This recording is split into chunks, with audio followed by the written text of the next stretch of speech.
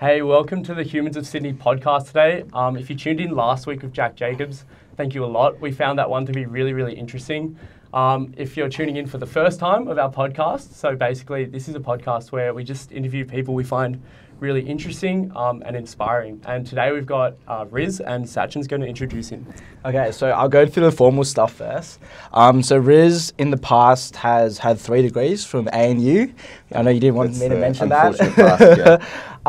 He's co-founded a startup called Bindle, which was in 2013 the most crowdfunded platform at the time.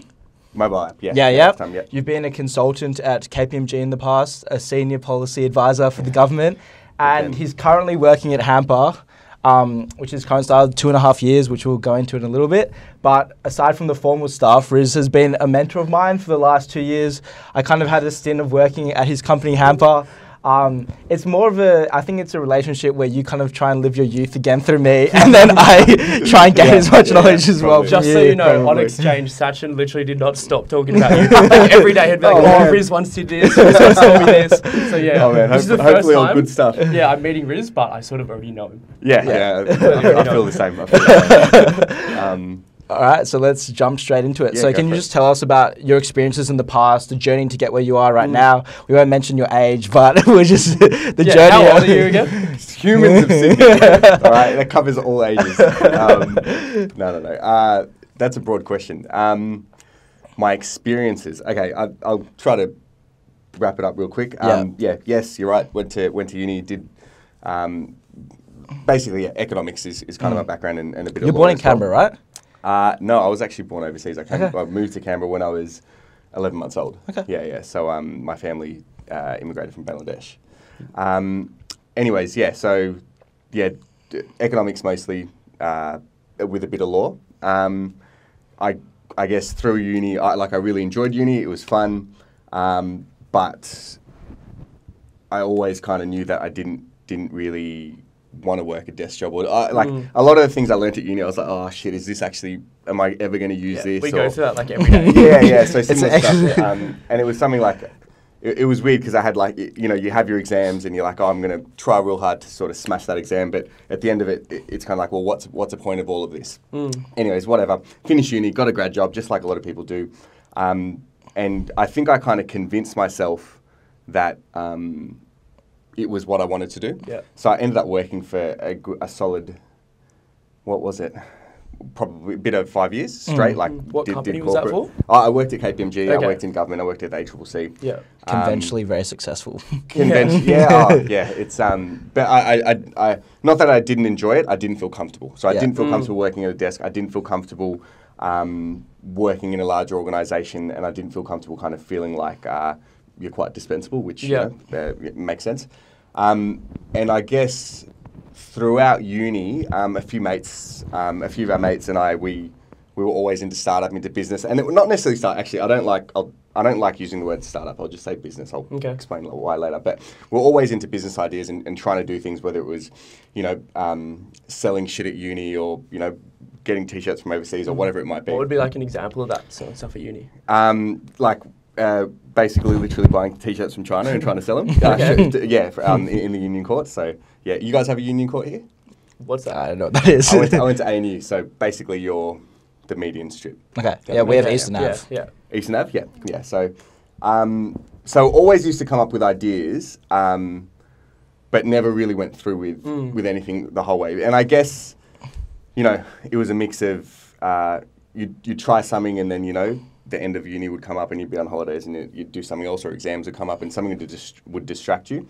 And then, so end up getting into work, and I never felt comfortable. I never felt like, I think I performed well at some places, and, I think I could have had a decent career, but I never felt comfortable. And that feeling you get sometimes when you just like, you don't feel fulfilled. Yeah, for sure. All the time. Oh, man, you guys are you should be chilling. Anyways, I felt that quite strongly, maybe not my first year of work, but definitely the last 3 or 4 years, like every year it got more and more. Did you feel pressure to go into the workforce and work at like a big four sort of thing, like by your parents or maybe friends, or just pressure on yourself? Society, I think. I know that sounds kind of ridiculous. But yeah, 100%, absolutely. I mean, think about it. You go into uni, you've just taken on a bunch of debt, or you've paid for this degree. Like why did you, and it's not just money, it's like the time, 3 or 4 years you spend. Yeah. You pressure yourself, and it's like, it's a thing to do. You go to uni, you get a job. And I didn't, it's weird, like the notion, especially back then, like I'm a bit older than you guys. It wasn't, I don't think, it's never really been that conventional for young people in modern society to go and start their own business, right? So yeah, definitely a lot of pressure. I feel like it's also competitiveness as well, because if you know that you're, like, you can do these jobs like investment banking, management consulting, and you have like the aptitude to do them, it's like, oh, why wouldn't you do them kind of thing, if all these other guys at the same level kind of are doing them. That's something we feel like you see a lot, particularly in like the discipline of finance. Everyone's sort of getting internships at like the last couple years. People just become really competitive, and it becomes a bit of a bubble. It's easy to set your standards the same as them, because you know you can do it and compete on that level. And I think all three of us are pretty naturally competitive, so it's just like... I think so. I think competition definitely has something to do with it, but like as I kind of grew older, I started to realize, look, it's horses for courses. So what I mean, like what I'm saying is, if you want to be an investment banker and you're comfortable, and that's what you want to do, and that's going to make you feel fulfilled, it's fine. But if you just don't feel like you want to do that, and the only reason you're really doing it is because you feel society's telling you, or you feel competitive, that's the stupidest reason to do it. And I don't think money should be the biggest driver. And I think in a country like Australia, it's kind of silly to say that money's a driver when, tradies can earn just as much as like, someone who works in management consulting or something like that. So I think that's a bit of bullshit. But society in general kind of says, look, if you go to uni, and especially in finance or law or economics or something like that, it's like, go to uni, finish up, get a job, be a grad, work your ass off for 5 years, and you'll be a senior manager or whatever, and you move up. And you're sort of waiting for that period when you can sort of have more free time or earn greater amounts of money and stuff. Exactly. And I think you're in this rat race to kind of chase something, and there's nothing wrong with that. There's actually, I think it makes sense. Like if people want to do it, do it. And do you wish you could be contented with that? Because that's like, sometimes we're like, oh, should we be contented with that? Do we wish we could just be like, okay, that's cool? I don't think you should wish you should be anything. I think you should just be what you feel. Do what you feel kind of thing. So if you feel like you want to be a manager at a consulting firm or whatever, a director or something, go for it. And if you, when you do it, if you feel good doing it, do it. I just think but if you don't, stop. That's the biggest thing in society now. Like, people just do shit because, and they feel trapped, but there's no one that's got you there. You can leave anytime. Yeah, you're trapped by yourself. And then you get the 50-year-old midlife crisis, right? Yeah. I know. It's terrible. But anyways, I'll wrap it up. So basically, finished up, and then, in my last job that I had, I think it was during my last job, a few of my close friends and I, we tried to do, we were like, okay, we've tried bullshit startup ideas in the past that are like what I call side hustles. Let's do something that's not so much of a side hustle. It ended up being a side hustle. But get into that. But so we came up with this idea, essentially was to help, this is back in 2013, I think. So it was kind of pre-Instagram being as big as it is now, and I guess, I'll say Tinder, but Tinder's more for dating, but pre-apps where you could meet other people. So we just came up with an idea to help travellers connect with one another and share photos and videos of places. So, you go somewhere into a new city, jump on, you can find all these other places that people have been to, how they rank them, visit them, and meet other travellers as well. Anyways, long story short, won't get into it. It failed because of a number of different reasons. But the primary reason in my mind, every one of us that were in the business will probably say something completely different, and I appreciate that. But for me personally, it was that building a side hustle that is purely actually a side hustle, you can do on the side. So if you want to start a website to sell T-shirts or posters or some shit like that, go build a Wix site or Shopify site, do it, and you can do it at night and you can make some money. But if you want to build a business that's going to be a business in and of itself, like something that you're going to have to work with, and your vision for the business is to bring on staff and grow the company, I think there has to be a tipping point where you go all in. Yeah. So were you not all in when you first started it? Was this while you were working, you were doing I was this at working night? full time. Oh, yeah, and doing it at night. And I think I was towards the end of my masters at the time as well. So it was That's pretty full on time. pretty heavy. And weren't some of the people all in already, or was that? No, 3 of us were working, and Yeah. one of the guys, he came on all in towards the end because he'd just finished uni. Okay. So he kind of came in towards the end of it full time, and a mismatch of, I won't say a mismatch of vision or anything. I think the thing was, like, there was so much to do, but we were working at night, and it's really hard because your day job kicks up, or uni kicks up, and then the startup goes to the bottom. Yeah. So a master's, a full-time job, and And startup trying to on the do side. startups, Jesus. it's pretty painful. But it was a good experience in that I learned a shit ton. Yeah.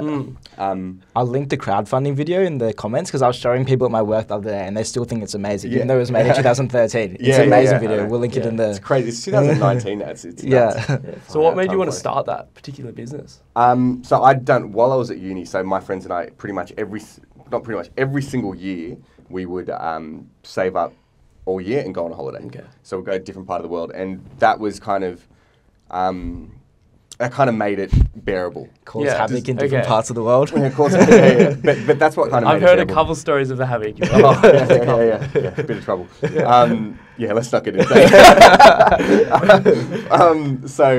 that. So traveling was very dear to us, and we understood, like, how many, meeting new people, having new experiences, that was something that built your character, built you as a Yeah. person. And then kind of through that, we over talking, we just came up with the idea one day. And yeah, I still think it was a good idea. We just didn't execute properly. Yeah. Are there any businesses now that are similar to that and that are thriving currently? Look, the travel space is huge, right? Obviously, but I think TripAdvisor's is trying their best to do what they can in that space, but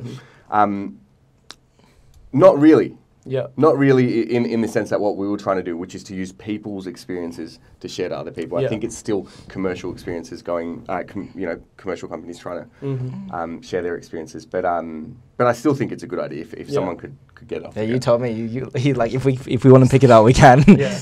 Take the code. I'll give you the code. But sorry, what was I saying? What was the question? You've been now that, and then after Bindle. Oh yeah, that's right. Sorry. So after that, I was like not burnt by it. That's definitely not the right word. It sucked. Yeah. It was Felt kind a of bit like demoralized. yeah, demoralizing. Yeah, that's definitely demoralized. But also just like just felt shitty. Yeah, Yeah. I guess. Yeah, just like, oh man. And then kind of like trying to piece back. Okay, what happened? And it wasn't. It took. We were at it for about what. 12 to maybe 18 months. Was there breakdowns in friendship in that as well? No, I don't think there were Okay. breakdowns in friendship. I think the guy, we were pretty close friends, and look, doing business with friends is tough. Yeah. But you need to learn how to kind of set expectations and barriers, and it's not something that I would say is the right thing to do all the time. It depends on the friendship, depends on how you guys know each other. But no, it didn't break down friendships, but it was tough. And then one of the guys, like, in retrospect, it was good because my new business, the new startup I'm with, is with one of the guys. And one of the other guys actually went and started his own startup over in Cambodia, which is all, you should get him on the show, actually. Yeah. as Was well. that Afnan? Yeah, Yeah, I've heard yeah. really We interesting should things about actually, him. on the topic of Afnan, once I was having an existential crisis, I went to Riz, I was like, should I get a grad job? Should I pursue a startup? Blah, blah, blah. And he told me about Afnan's promise that when he graduated uni, he would not... Yeah, he made a promise to himself that he'd never get a grad Really? job. And it's because Afnan's about 3 years younger than me, right? Yeah. So, but we're pretty close friends. I used to be, I am like best friends with his brother, but then him and I became best mates as well. And I kind of would always tell him, as he was going through uni, I was like, you can, do something different. And I didn't think, and I'd kind of say it with a pinch of salt, saying, don't get a grad job. But he promised himself he wouldn't get a grad job. So yeah, definitely. We'll put Okra Solar down below as well, because it's a really interesting company. Yeah, absolutely, for sure. They're doing some real cool stuff, and I actually think you should get him on the show. But yeah, so coming out of that, I promised myself, I said, look, now you're in a shitty situation, Riz, because you're still stuck at your desk job. Yeah. Which is even worse now because you kind of had a taste of, how exciting trying to build something else can be. But that thing that you're building is gone, and you're left with nothing. So it was pretty. That was pretty shitty. But I kind of promised myself. I said, look, I'm not going to ever do anything again unless two things happen. Number one, I'm a non-technical person, which means I'm not a coder, right? So I said, I'm not going to, and I'm not a coder, and I don't think I want to be a coder. Does that make sense? Yeah. There are a lot of entrepreneurs who are not coders who are like, I'll learn how to code. For me and Sachin talk a lot about this. Like, we always want to learn to code, and we do it for a little bit, and we realize, like, that's not really us. We just got to sort of stick to our guns, like maybe learn a bit of it, but like realize we're not going to be that technical person on the team. You know, sidetrack. Best way I explain it is this: is that if you're going to build a product, like some sort of technical product, you need someone who's a full-time coder, like a proper coder. If you're going to build a splash page or some sort of basic e-commerce shit, go learn how to code and you can build that pretty easily. So, but there's depths, there's levels. So it depends on what you're doing. But for me, I was never going to be, and I never wanted to be like a full-on coder. Yeah. I don't think I could do it actually, to be honest. So I said, promised myself, I said, look, my strengths are strategy, marketing, sales, getting product out there, product as well. I was like, I'm only going to do something if I find a co-founder who is technical, and that I can work with. So that was the first thing. Because, from the Bindle experience, just to let you know, one of the key reasons that it we didn't get across the line is because we ran out of money because we were developing it mostly overseas. Yeah. And I was just like, if you're, and it was the process of developing something outside at that point was just really frustrating for me, because you can't just get shit done. There's communication breakdowns. If you scope something up and they're building it and then you want to change something, it's hard and you waste money and all these things. So I was like, no, only going to do something if I can work with someone who's a coder. That was the first thing. The second thing was that Bindle was probably what I would call kind of like one of those Facebook dreams, right? So it was an idea that if it made sense, it would be sick. Like if everyone uses this thing, then it's going to be awesome, and then we'll monetize, right? So it depended on lots of people using it, uploading photos, actually getting engaged, and then it would have a lot of monetary value. But the truth is, I think that those types of startups, like it's one in a million or whatever it is, right? All or nothing. You need to get everyone using it, then monetize, or it doesn't really. So you didn't have like a revenue plan from the start. Yeah. So I promised myself I'm not going to do anything unless I can make money from the start, because let's be honest. Like yes, you can come up with an idea and raise a shit ton of capital. It's quite difficult to raise a lot of capital in Australia off an idea, and even if you. Even if you can raise that capital with an idea, unless that idea has a clear way to make money, you could go 4 or 5 years deep into something and then it just go to shit. The VCs are pretty scared here, right? Then they're not like forward thinking as much. I wouldn't say that. I think the VCs here. I think the VC market's getting a lot better. Okay. A lot of more forward-thinking VCs. VC stands for venture capital. For anyone. So no, I wouldn't say that. I would just say that we've got less money. Yeah. We've got less money. We've got a smaller population. We're physically isolated from the rest of the world, and our cities are very distant from one another, which makes it very difficult. It's a much higher risk to launch a product in Australia. Think about it this way: if you're sitting in New York, right? And you launch a product in New York, literally an hour down the road, you've probably got another few million people. Then you go, a couple of hours down to Boston. Bigger markets. It's literally like you've got 300 million people there or whatever it is, and every state's in Australia. Yeah. Like 20 million. So you can push here, and grow. Whereas in Australia, two things. Culturally, we're very close to Asia, but physically, we're very close to Asia, but culturally very different. So our products don't always work, which means that you can't just pick it up and literally just go, let's go to Indonesia. Yeah. You've got to make tweaks. Whereas in the States or even in Europe, you can probably navigate through pretty quickly. Anyways, there's a number of reasons which I think makes it difficult, which makes Australian startups more risky.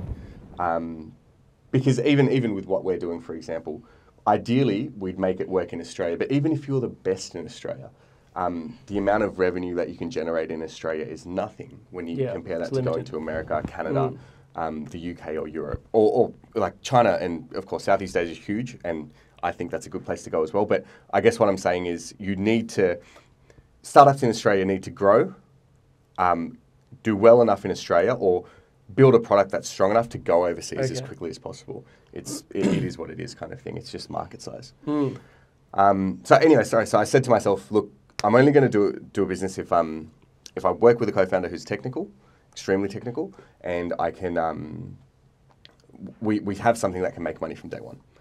So anyways, long story short, I got married.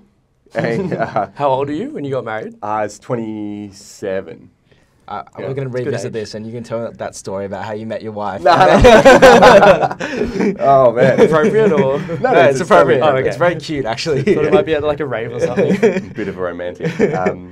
No. So got married, and then I kind of probably would have been like early on, like 3-4 months into us being married. I was just like, turned around to my wife and I was like, one day, look, I think I want to, like, I don't think I could live with myself if I get another 10 years into my career and look back and say that I only tried this thing. Yeah. And I've got to do this.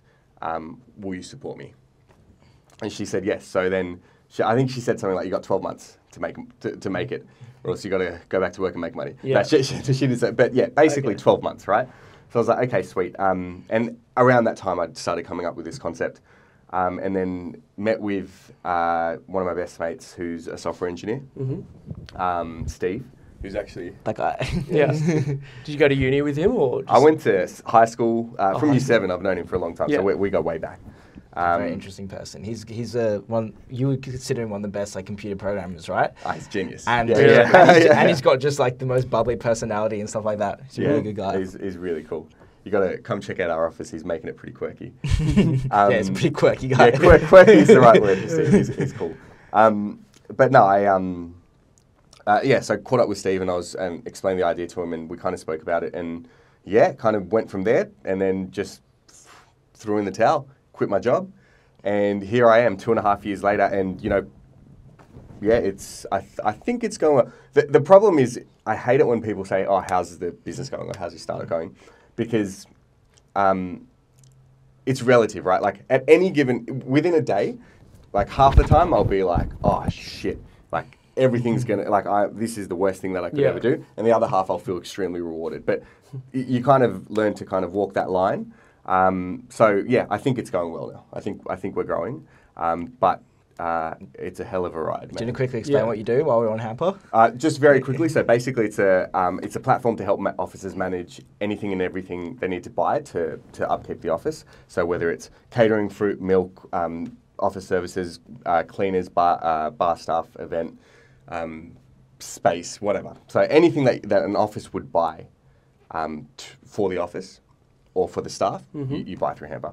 And the reason this was so interesting for me was, I'll give you the quick overview. The reason this is interesting for me was because coming out of Bindle, when we launched Bindle in Sydney, we actually got quite a few users on board pretty quickly, which was good, which was awesome actually. We had a couple thousand or something. But most of the content back then that was being generated, when I say most, probably over 95% of the content that was organically being generated by users was food. So photos of food being tagged at restaurants and... So these were tourists taking photos? We had tourists and locals. So Bindle wasn't just for tourists, it was for locals to discover their backyard as well. Sydney's pretty segregated. Like if you live in the West... Actually, I feel like people in the West go everywhere. I'm from the West. But people in the East just stay there. But I feel like Sydney's quite segregated in that people don't even know much that's going on everywhere else. A lot of... No, it's just the West. He literally has been to the inner West once, and he thinks he's going to get stabbed. It was a cultural shock. It's the most wholesome family place. It's the weirdest views on it. Do you know that most of Sydney lives in Western Sydney? Yeah. Anyways, so we had a lot of people, and they were posting about food.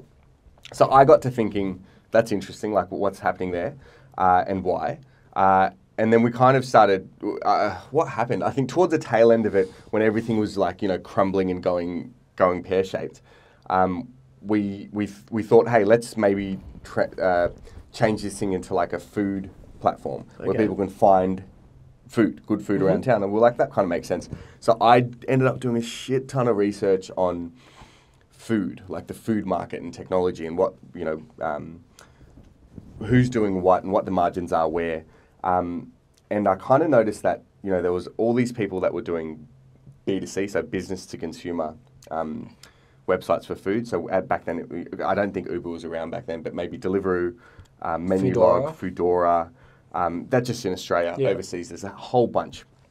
So it was obviously a hot space, and you would never in a million years want to launch something in B2C because it's way too competitive, right? Like you're going to just, like right now, it's impossible. Uber would kill you. Uber Eats. I think Uber Eats would kill you. Deliveroo, no offense, but I think Deliveroo's not going to be able to compete with Uber Eats. Anyways, but then I noticed that corporates in Australia alone spent over $1.5 billion just on food. So I was like, shit, that's really interesting. But there weren't many technological solutions to help them buy that food. Yeah. And I kind of looked into it, and I guess, long story short, if you're going to buy this mobile phone off a website, off an e-commerce website, a B2C marketplace, whether it's eBay or Amazon or whatever, right? It's pretty simple. You're a consumer, you jump on, you see the phone, you either buy it or you don't. They might have 3 or 4 color options for you, but that's it, right? And you're not going to, if you ask for the phone to be extra large or some for them to customize it for you, they wouldn't do it. But if you're a corporate and if you're, I don't know, BHP, and you say, hey, I want 1,000 phones for my employees, and they each need to be, red, and I know you don't make red phones, but you've got to do them, and blah, blah, blah. Like, the phone company, who would never have spoken to you about it, will actually engage BHP. Because for them, corporates are more money, more frequent, more reliable, just bigger purse there. So we thought, okay, so I started to think, okay, why do corporates not purchase using the existing marketplaces? It's because they're not suited for corporates. So long story short, there's a whole bunch of pre-purchase and post-purchase things that need to happen. This is getting technical and boring, I know, I apologize. So we're trying to build a marketplace that's purely for corporates, B2B. And that helps suppliers do everything that they need, and corporates do everything that they need to negotiate and buy and sell. Awesome. And I think if we can do that effectively, we'll be able to capture a lot of market. Yeah. Anyways. So do you have a lot of clients that are ongoing, or are they sort of random? No, we're growing now. We've got quite a few customers that are kind of using the platform every day. Yeah. Sick. Yeah. All right. We'll attach a link to Hampr down below and check that out. Yeah, check it out. Probably not your target market, but yeah. So you touched on this, like every day you have a bit of doubt, all that kind of stuff. I want to explore that a little bit more because I think it's so important, and not many entrepreneurs actually talk about it. They just talk about all the success and stuff, but it is a very daunting task, especially when you used to have a corporate job. You could have a steady income, all that kind of stuff. There's always doubt. Can you talk about that a little bit? Especially that'll be interesting to hear from a perspective of university students wanting to start their own thing and the sort of doubt they face. Yeah, sure. Okay, so how do I put it? Starting a business is, the start is really exciting, okay? And I think that's why I like the concept of, especially when you're sitting at uni in a lecture, you're like, shit, this is boring, I could start a business thing. And the first steps are so easy now. You can build a landing page so quickly, validate so quickly. Everyone's read the lean startup, validate some shit, do some shit, whatever, it's done. But there's this period between, for me, it's the first full year of a business where it's actually pretty hell, like really hell. I've worked in pretty stressful environments in the past, but I don't think I was ever as stressed as I was in the first year of this. Could not compare.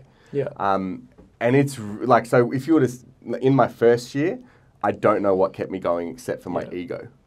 Really? It wasn't now I'll tell you, half the day I feel shit, half the day I feel good, which is true for now.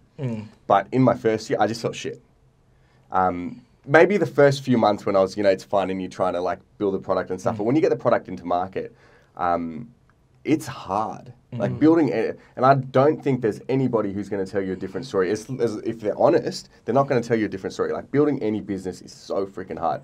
And that's why coming back to the whole startup and, non-startup thing, I have respect for anyone that's in business, because if you're in business and you're successful, that means you're a hustler. You've done some shit, and like I've got a lot of respect for that. So I think for uni students, I think the biggest thing to appreciate is that it's not easy. But that being said, it's kind of like it is so rewarding, like incredibly rewarding, because even if I made, say, 150 grand in my job, right, a year or something like that, if you make 10 grand and you make it yourself, there's not that money like everything feels so good. It's just like shit. Like I did this. It's crazy. So the reward the reward ratio is incredible, but it's hard. It's really hard, and that's why I think, it takes a certain amount of grit to kind of get through and build a business. It kind of scares me a little bit that there are so many. I don't want to say this. How do I say this? Okay. I feel like startup and entrepreneurship is the cool thing now. Yeah. Right? But I feel like it's because people are kind of at this level of getting into the startup. It's like, oh yeah, I've done the lean startup stuff. I've validated the idea. I've got the landing page. I raised 25 grand or 50 grand for my prototype.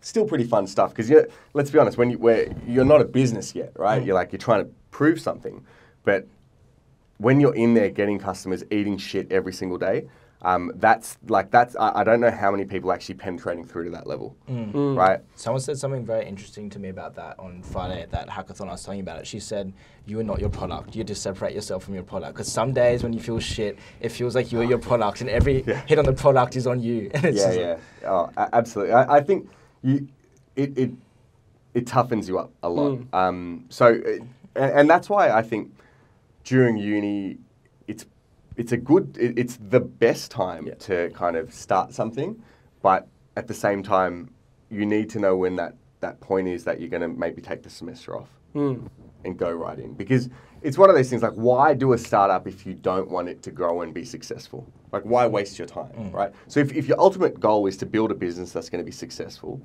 then there's going to be a point when you have to take that risk and just jump off the cliff, right? And I guess for me, the biggest things are just whatever risk you're taking, just accept the worst case scenario in your heart, in your gut. If you're like, the worst case is that I'm going to lose a year and a half of my uni and I'll be a year and a half older than everyone else in my cohort, which doesn't matter. But anyways, a year and a half older than everyone, and I'm going to be negative 30 G's in debt, and I'm not going to have traveled for 2 years. That's the worst case scenario. And if you can accept that, then just go. Just go. And eat shit for a year and then come back to uni if it fails. Yeah. I feel like when you're in uni, you tend to sort of overstate those risks as well. Like being just like a year behind, like your friends and stuff, it does not matter at all. Like, why just go into uni straight away from high school and just go straight into a job? Like, it's so fine to take time off and just do things that you want to do. And it's just like, people say that so rewarding. Actually want to be 21 years old, working full time? Like, I don't know. I don't want to be working full time when I'm 21, kind of thing. If you want to. I don't think it mattered. It's weird, and I felt the same way. Like when I was at uni, I was like, got to go straight into uni from high school, or whatever, and finish as quick as I can and things like that. But I don't think employers give a shit. Yeah. Like no one cares if you're 24 or 25. Doesn't make a difference. And I think it's I was thinking about this actually recently. I think it's because when you're 20 years old, 1 year of your life is 5%. Yeah. So it's a significant chunk. You're like, oh man, like I'm gonna lose a year of my life. I'm screwed. But I guess the older you get, a year becomes nothing. Yeah. Right. So it's just like just do it. And I think so. Anyways, I would say coming back to how you feel in a startup. The first year is the hardest. It's the first proper year. So not when I mean the first year after jumping off the cliff, when you just go, yep, I got no security, nothing. Like I need to start eating tuna cans every day. Yeah. We do that already. It's working. Thanks, man. Appreciate it. That sucks. But every stage of building a business has its own kind of challenges. So we've raised capital now, and if I compare kind of pre-raise to post-raise, like I have headaches, they're just different headaches. Like pre-raise, you're usually going to be the only person in the business, or maybe one or two other people, which means that you are doing everything. Like every single thing in the business, you are the last line of defense, and you always have to be the last line of defense. So you just have to think that whenever anyone drops a ball or whatever happens, I'm going to have to deal with it. So you have to deal with everything. Post-raise, or, you know, when you get a bit bigger, the challenges is just different. Like for me, I've probably pulled myself out from, you know, the grassroots work. I'm still close, but now it's about, you know, okay, strategically making sure that I find the right people to do the right jobs, so we can grow and go to new markets. So, do you enjoy that stuff better? Yeah, definitely. So, and that's the thing, right? Now at Hampr, now in this business, 2.5 years later, I am at the point where I thought it was going to be when I started the business. So, and that's probably the biggest. When I'm saying you need to eat shit, what I'm saying is something Gary Vee says a lot. Yeah, he does. He was here last year, I think, or end of last year. On our podcast. I thought this is where I saw it. But what I mean is, like, so for now, if I were to start the business and just fall into the place I am now, I'd be pretty happy probably. I'd be like, sweet, I've got a team, got an office, we've got customers. You know, I'm working on, like, a lot of what I'm doing is like thinking about where can this product go and talking to customers about their problems and trying to come up with solutions. That's awesome. But it took a while to get here. Yeah. Right? So now I'm in the place where I probably want to be. Yeah. But that's the point, right? Like it must have been weird going from like senior policy advisor to like inputting numbers on spreadsheets and that kind of, like, you know, the kind of shitty tasks you have to do at the start of a startup. How was that on the ego? Oh man, because like a lot of people don't talk about that either. Nah. Yeah, dude, my ego hit was pretty big because I went from sitting in an office to delivering food to an office. Yeah. Yeah, shit. I think you kind of have to... Because at the start of Hampr, when it was called Cater Crew, they did automated. Like, it wasn't automated. They just delivered the food themselves. Yeah, we literally were just, like, lugging food around the city trying to get into offices. And actually, like, legit. Yeah, it's a big ego hit. You also feel like you're not putting your best skills to use. But I think that's kind of part of the process. When you have to do... So now, for me... And, you know, I'm not even, like, think of someone who's built a company from nothing to, like, a Series C. So, 50 to 100, is it? So let's say they got 100 employees, right? Yeah. For someone like that, that's actually built it from ground up all the way to the top, they will still know everything in the business because they've built it from the start. So, at the start, you'll feel like you're not putting your best talents to use. But I think... that it's important to do that, because if you need to know everything about your business to grow. You cannot step away. And in the first year of your life, of your business becomes your life. Yeah. Like 100%. There's no ifs and buts about it. It's crazy. But yeah, so I think that you need to be mentally prepared to take that risk and just appreciate that it's going to suck, but if you know what you're going for and what you're trying to achieve, it'll be worth it, kind of thing. And also you need, the other thing is you need to like put into place like benchmarks. Like, okay, if in 3 months' time I'll call it quits if this happens, or I'll keep going if this happens. Yeah. Because or else you don't know how to reality check yourself.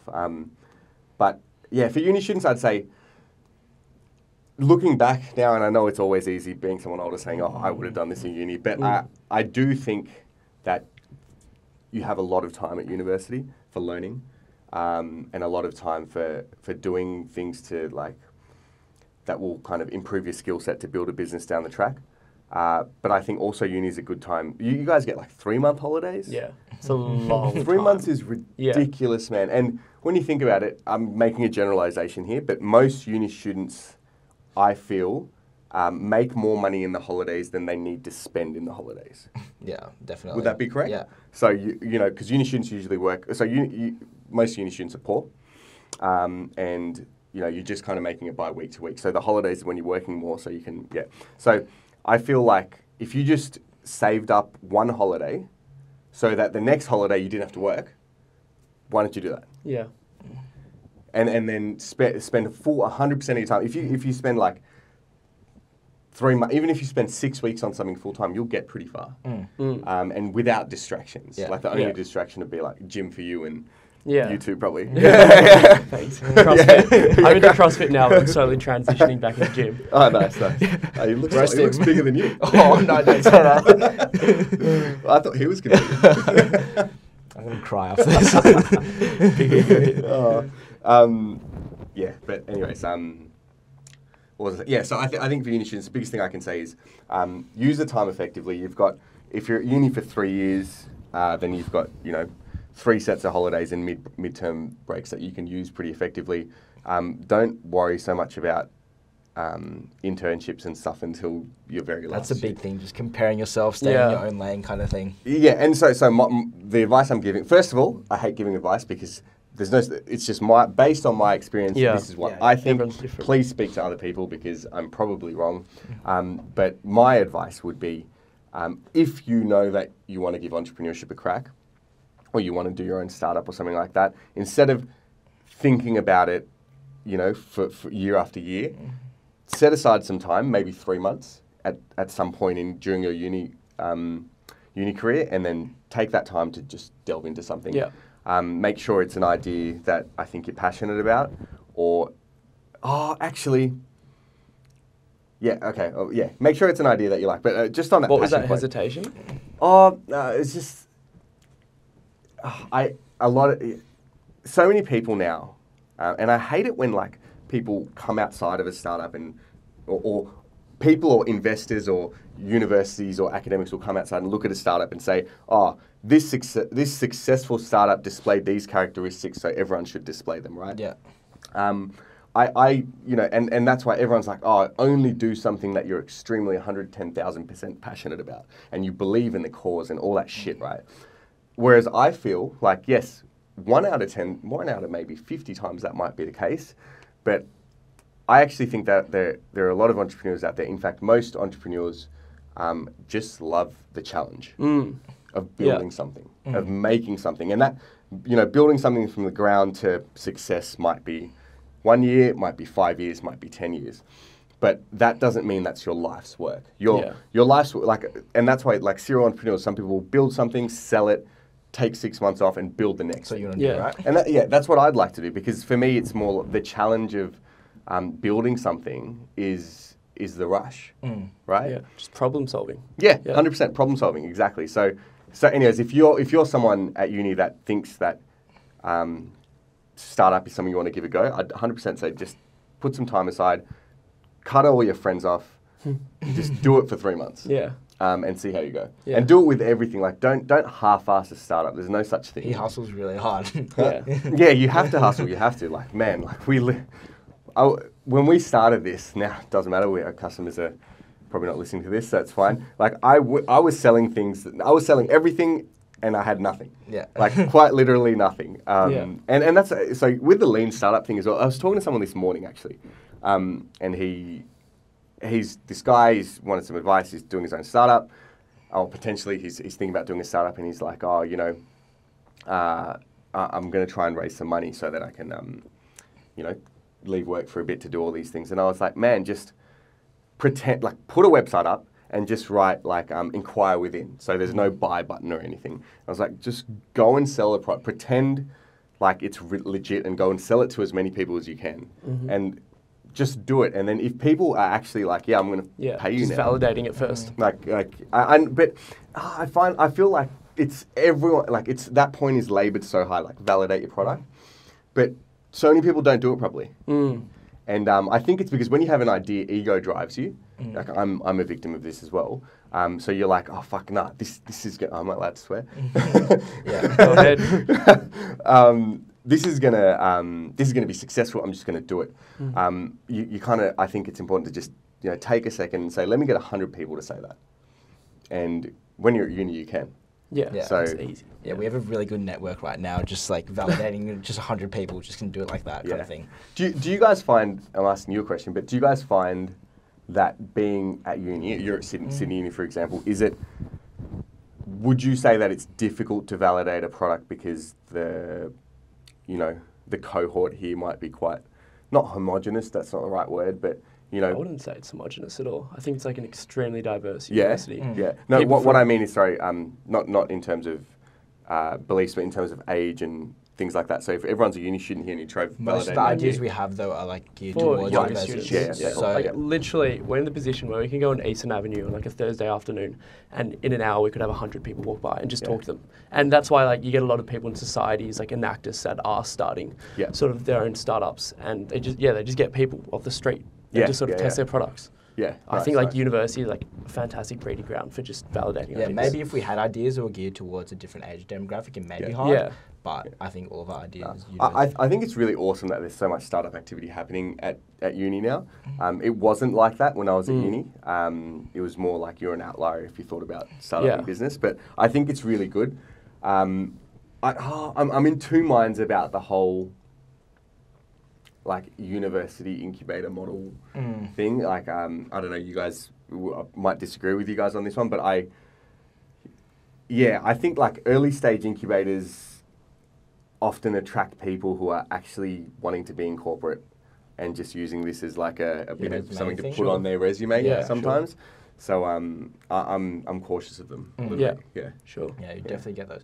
But coming back to the stress thing, I know you don't have much work-life balance in the first year, especially at Hampr and stuff, but can you talk about that? Because I think something from I noticed when I was with you in that time kind of thing, when I was talking to you, your eyes were like darting everywhere, your thoughts were everywhere. But now you're like, since post-Rage, you seem a lot more chill and like... Yeah, do you have like a sense of balance in your life now? Yeah, absolutely. I think I've had to claw that balance back. Yeah.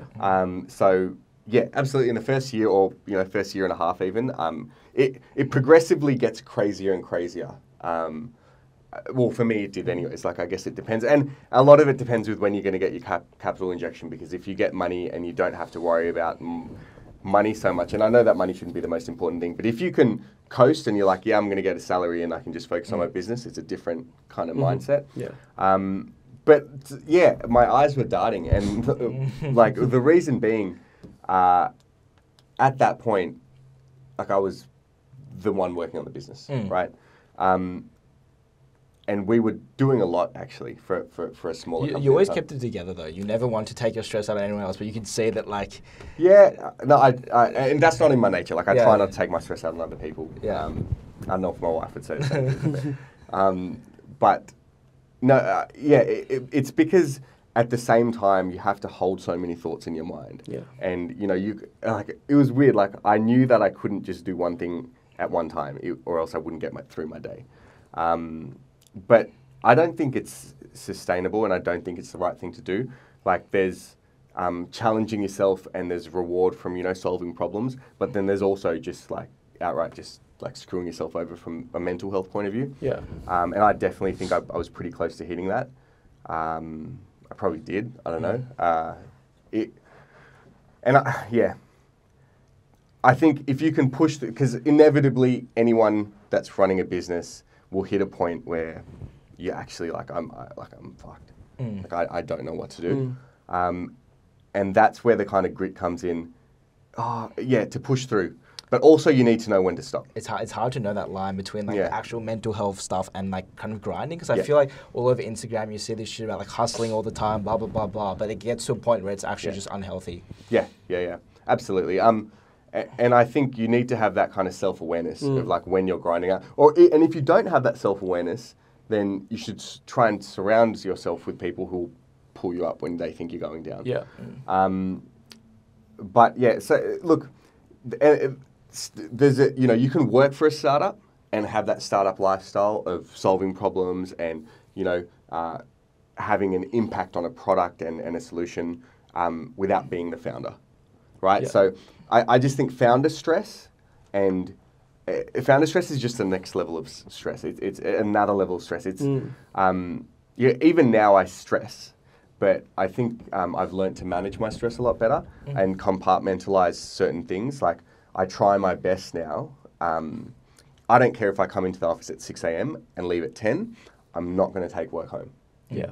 Like, no. So you don't work on the weekends anymore? No. I've if I do work on the weekends, I've compartmentalized that as well. So I've got a room that I go in and do work. If I'm in the kitchen or in the lounge, I'm not working. So do you think you're like kind of present when you're not working now, when you're with your wife? And all that kind of 100%. Stuff? Yeah, and that's the scariest thing, honestly. the worst thing is when work starts to affect, or startup starts to affect all of your relationships. And did you find that in the first year of Hampr? Yeah, for sure. Man, I stopped talking to most of my friends, I would say. And even like at home with my wife, like I could tell that, you know, I wasn't present. Even when I was like trying to relax and watch a movie, I knew that my mind was not there. And that's, you know, there were probably a few times when I was like, oh, I might call this. And that's when my ego was like, nah, you're not going to call it. You're going to keep pushing through. Now I'm glad that I did push through, probably. But, you know, it was pretty close, I think. But that's a side that a lot of people just don't talk about, I think. And founder mental health is a real issue. Yeah, you do hear a lot about, like, obviously people romanticizing the journey, but then the whole like startup burnout rate, like it's huge. Like mental health in the startup space. The depression and anxiety rate is huge. Like I saw a stat and I can't remember exactly, but it was like absolutely crazy. It was like 4 or 5 times the normal person. Yeah? Yeah. Yeah, that makes sense to me, I think. It's just a lot of pressure to deal with, man. Yeah. But I know, one thing I want to say is, like, I feel like I'm saying, it's all doom and gloom and it's all hard.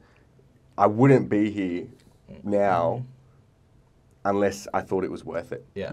Right? What are some of the highs that you can, like... Oh, incredible. The highs, it's like, the highs are so good, like, so high.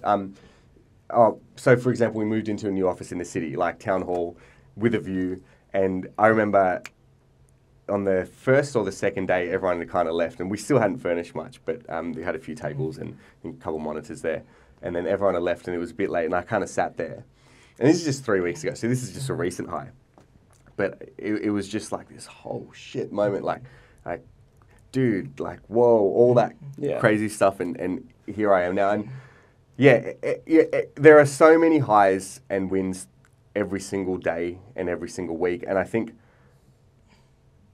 the biggest thing that I've learned to get through the day and get through the grind is to appreciate every single fucking win. Because if you focus on everything that's hard, you'll just burn out. And there are lots of wins, man. And when you're a startup, you know, people are usually nicer to you. And you can, you know, you're going to have wins. Even getting one customer by one thing, it's like, yeah, sick. Like, you know, we got that today. Or, you know, I got, hit this target of whatever. Just set yourself mini goals, hit them, grind through every single day. And before you know it, every 6 months you can look back and go, oh, shit, we've actually come pretty far now. Yeah. And, you know, companies aren't built in a day. Companies take years to build. And I think that's something that people need to appreciate. And, you know, even when companies are successful, they go through bad times. Yeah. So it's the challenges are always there, right? They just get different as... Yeah, definitely. So definitely celebrate the wins. I guess what I'm saying is just appreciate that it can be very difficult at the start. And if you appreciate that it's going to be difficult and you set yourself up to be prepared for it, then you can get through it a lot better. You stopped gymming and stuff, right, in that first year? Yeah. Do you think that was a good decision or not? Stopped gymming, stopped playing basketball. See, now I'm back. I'm playing basketball 3 times a week, gymming 4 times a week, eating healthy, like it's good. Yeah, it was a terrible idea. I should have kept going. Yeah, absolutely terrible idea. Like today, Steve, he was like, oh, I want to get this thing out.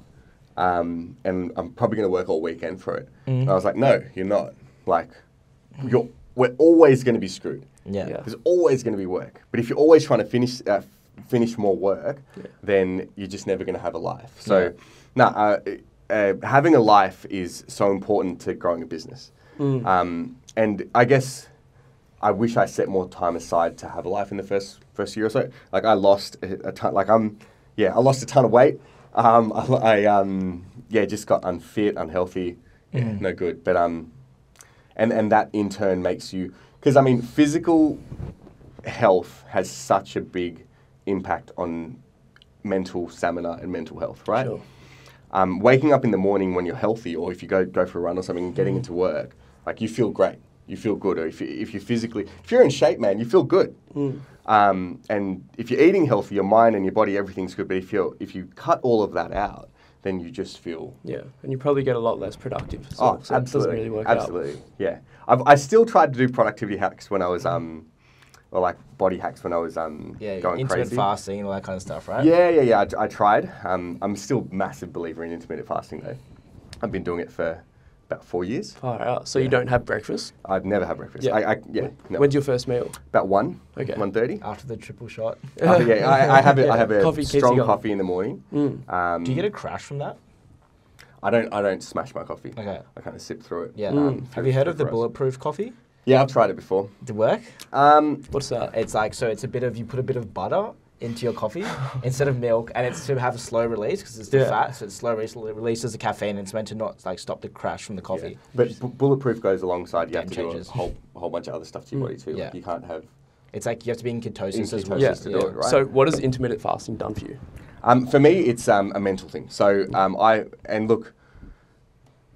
sorry, two things, not mental and physical as well. So number one, mentally, I feel as though when I have my first meal in the day, I have like a carb crash a little bit afterwards, right? I feel that a lot, yeah. Yeah. And I think it's pretty natural. So when I have that coffee in the morning and I've had nothing but water and coffee, my mind's like kind of spiking up, and I can go from like, say, if I start work at 7:30 in the morning, I can go till 12 and I'll be like right at this level. Hungry at all or no? No, I don't. I mean, I've been doing it for a long time, so my body's used to it. But I'll be performing at kind of a pretty peak level, and then I'll eat my meal and I'll start to slow down a bit, and then throughout the day, then I keep going. But for me, that first 4 hours of productivity is incredible. Yeah, it's really, really good. The other reason I do it, and I still do it, is because when you work in a startup, or when you work in anything that's demanding, or you're doing anything that's really demanding, whether finals at uni, right? Like, you don't have time to give a shit about what you eat. Yeah. Like, you just, like, even as important as it might be, when life and shit hits the fan, you just can't watch what you eat. So for me, intermittent fasting means that I have 2 big meals a day. It means that I just cannot get, I can not worry about what I eat, but still stay within my calories. Yeah. Does that make sense? Yeah. Makes life easier. Makes life a lot easier. Yeah. So, do you count calories and stuff, or? No, I don't count calories, but I did try intermittent fasting briefly. This was when I had a really hectic period of my life. I was helping a friend manage a business, my own business. I was working like 3 jobs, and I was at university. Jeez. And I basically was sleeping from like 2 a.m. to 7 a.m. every day. So I didn't even have time to have breakfast. So I'll just have a black coffee in the morning. And my energy levels were crazy. Craziest really like 4 months of my life. Why did you stop? I don't actually know. I think it was because I wanted to put on weight because I got really skinny. Like, I actually like started to get abs just like naturally and got real skinny. But I just wanted to like be a bit bulkier. But I don't know. I think I'm a massive advocate for it. So give it a go again. Just have more food at night. Yeah. Before we wrap things up, I want you to tell the story about how you met your wife. Oh man, it's not relevant. It's cute. Oh jeez. On a podcast? Yeah. We all believe in true love here. Oh man. Oh jeez. So, a number of years back, I used to work in the city in Martin Place, and every day I had this routine. Like, I finish work, I've always been a routine person. Like, wake up, make my bed, go to work, have the same lunch, blah blah blah. Everything's routine. So I'd finish work. I think it was every day at like 6:15 or something, and then I'd like walk downstairs into Martin Place and walk across and walk through Pitt Street Mall towards the gym. So every day I go to the gym, right? And then one day I was walking, and I was at the lights on like Market Street at Pitt Street Mall there, and I look up and I see this girl, and I'm like, oh man, this girl's really cute, like amazing. And then the lights go green, and I literally didn't cross the road. Like, I was just looking, I forgot to cross the road. And then she kind of... Imagine this big guy like just standing there like... and then she kind of, she walked past, and I just, like, I just froze. She just walked past, and I was like... and couldn't say anything, didn't say anything. Anyways, went home, and I was living with my best mate at the time, and I said to him earlier, dude, I saw this girl, she's amazing. And he's like, yeah, whatever. Shut up. And then it was a Thursday that happened, and I didn't think, I was like, oh, whatever, Didn't think much of it. Next Thursday, same time, same thing, because I'm a man of routine. walking the same place and maybe about 20 meters further down the road, though, not at the lights this time. And I'm walking, and the same girl walks past again, and I freeze again. Like, I was just like, what the hell? Like, didn't say anything. Froze again, she's gone. And then I told her, I'm like, dude, what the hell? Like, you're normally quite confident with girls and stuff, right? Or you were back then? You might. but and then